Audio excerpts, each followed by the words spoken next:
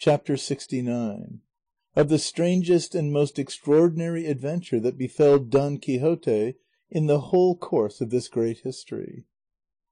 The horsemen dismounted, and together with the men on foot, without a moment's delay, taking up Sancho and Don Quixote bodily, they carried them into the court, all round which near 100 torches fixed in sockets were burning, besides above 500 lamps in the corridors, so that in spite of the night, which was somewhat dark, the want of daylight could not be perceived. In the middle of the court was a catafalque, raised about 2 yards above the ground and covered completely by an immense canopy of black velvet, and on the steps all round it white wax tapers burned in more than 100 silver candlesticks. Upon the catafalque was seen the dead body of a damsel so lovely that by her beauty she made death itself look beautiful. She lay with her head resting upon a cushion of brocade, and crowned with a garland of sweet-smelling flowers of divers sorts, her hand crossed upon her bosom, and between them a branch of yellow palm of victory. On one side of the court was erected a stage, where upon 2 chairs were seated 2 persons, who from having crowns on their heads and sceptres in their hands appeared to be kings of some sort, whether real or mock ones.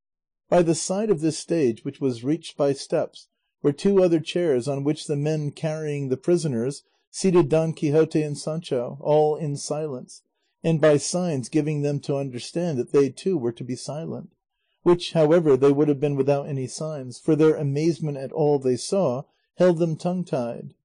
And now 2 persons of distinction, who were at once recognized by Don Quixote as his hosts, the duke and duchess, ascended the stage attended by a numerous suite, and seated themselves on 2 gorgeous chairs close to the 2 kings, as they seemed to be. Who would not have been amazed at this? Nor was this all, for Don Quixote had perceived that the dead body on the catafalque was that of the fair Altisidora. As the duke and duchess mounted the stage, Don Quixote and Sancho rose and made them a profound obeisance, which they returned by bowing their heads slightly. At this moment an official crossed over, and approaching Sancho threw over him a robe of black buckram, painted all over with flames of fire, and taking off his cap put upon his head a mitre such as those undergoing the sentence of the Holy Office wear, and whispered in his ear that he must not open his lips, or they would put a gag upon him or take his life. Sancho surveyed himself from head to foot, and saw himself all ablaze with flames, but as they did not burn him, he did not care 2 farthings for them. He took off the mitre, and seeing it painted with devils he put it on again, saying to himself, "Well, so far those don't burn me, nor do these carry me off." Don Quixote surveyed him too, and though fear had got the better of his faculties, he could not help smiling to see the figure Sancho presented. And now from underneath the catafalque, so it seemed, there rose a low sweet sound of flutes, which, coming unbroken by human voice, for their silence itself kept silence, had a soft and languishing effect. Then, beside the pillow of what seemed to be the dead body, suddenly appeared a fair youth in a Roman habit, who, to the accompaniment of a harp which he himself played, sang in a sweet and clear voice these 2 stanzas: "While fair Altisidora, who the sport of cold Don Quixote's cruelty hath been, returns to life, and in this magic court the dames in sables come to grace the scene. And while her matrons all in seemly sort my lady robes in bays and bombazine, her beauty and her sorrows will I sing with defter quill than touch the Thracian string. But not in life alone, methinks, to me belongs the office. Lady, when my tongue is cold in death, believe me, unto thee my voice shall raise its tributary song. My soul from this strait prison house set free, as o'er the Stygian lake it floats along, thy praises singing still shall hold its way, and make the waters of oblivion stay." At this point one of the 2 that looked like kings exclaimed, "Enough, enough, divine singer! It would be an endless task to put before us now the death and the charms of the peerless Altisidora, not dead as the ignorant world imagines, but living in the voice of fame and in the penance which Sancho Panza here present has to undergo to restore her to the long-lost light. Do thou, therefore, O Rhadamanthus, who sittest in judgment with me in the murky caverns of Dis, as thou knowest all that the inscrutable fates have decreed touching the resuscitation of this damsel, announce and declare it at once, that the happiness we look forward to from her restoration be no longer deferred." No longer had Minos, the fellow judge of Rhadamanthus, said this, than Rhadamanthus, rising up, said, "Ho! Officials of this house, high and low, great and small, make haste hither one and all, and print on Sancho's face 24 smacks, and give him 20 pinches, and 6 pin thrusts in the back and arms, for upon this ceremony depends the restoration of Altisidora." On hearing this, Sancho broke silence and cried out, "By all that's good, I'll as soon let my face be smacked or handled as turn Moor. Body o' me, what has handling my face got to do with the resurrection of this damsel? The old woman took kindly to the blits, they enchant Dulcinea, and whip me in order to disenchant her.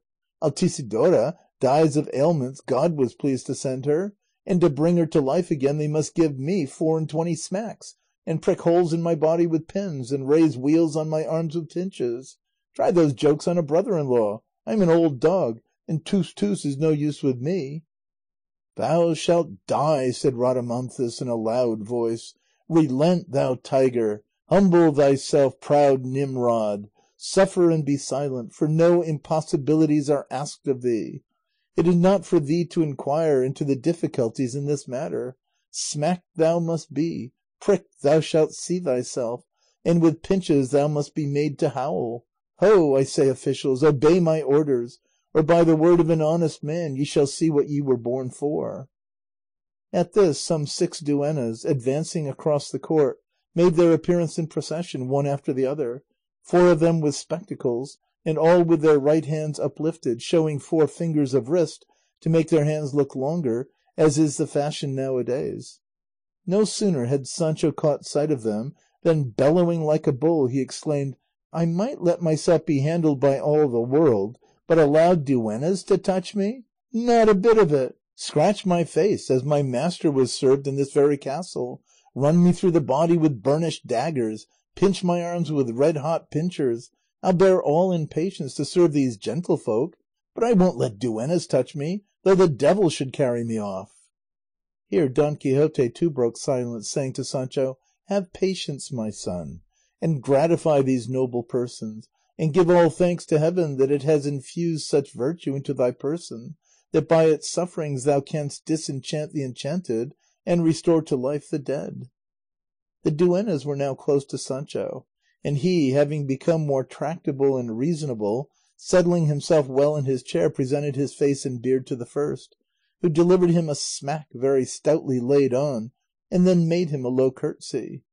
"Less politeness and less paint, señora duenna," said Sancho. "By God, your hands smell of vinegar wash."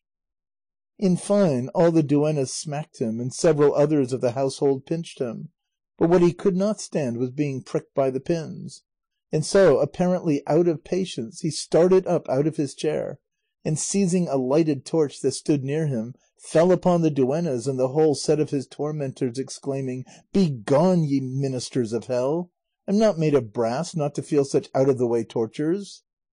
At this instant Altisidora, who probably was tired of having been so long lying on her back, turned on her side, seeing which the bystanders cried out almost with one voice, "Altisidora is alive! Altisidora lives!"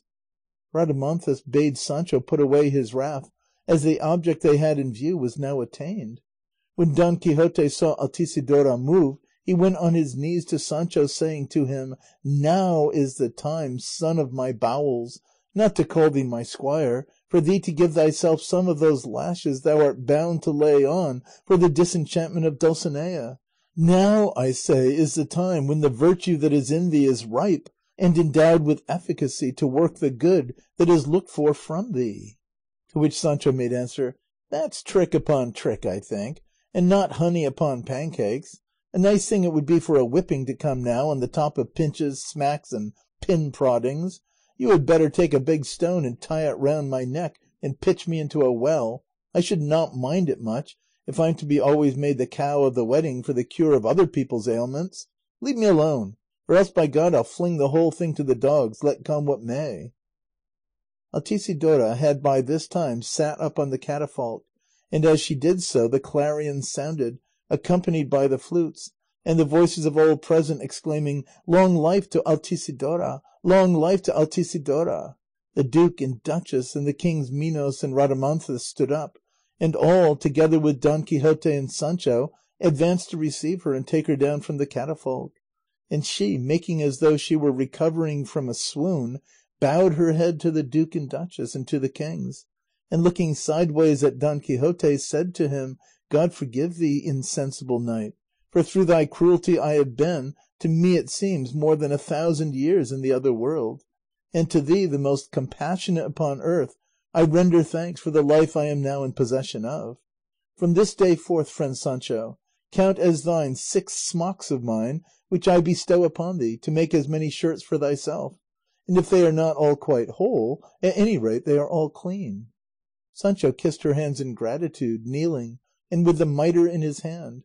The duke bade them take it from him, and give him back his cap and doublet and remove the flaming robe. Sancho begged the duke to let them leave him the robe and mitre, as he wanted to take them home for a token and memento of that unexampled adventure. The duchess said they must leave them with him, for he knew already what a great friend of his she was. The duke then gave orders that the court should be cleared, and that all should retire to their chambers, and that Don Quixote and Sancho should be conducted to their old quarters.